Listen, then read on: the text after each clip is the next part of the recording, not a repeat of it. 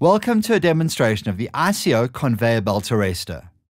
This demonstration illustrates the conveyor belt arrestor's ability to catch both the top and bottom belts when a conveyor belt breaks. Here is a side view of the conveyor belt arrestor, which shows the top arrestor and the bottom arrestor. The head pulley is situated here. This is the direction of the belt travel.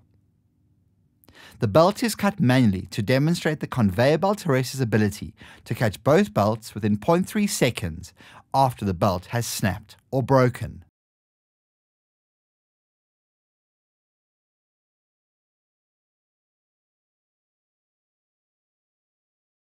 Let us watch that in slow motion.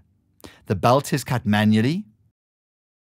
They catch both the top and bottom conveyor belts within 0.3 of a second.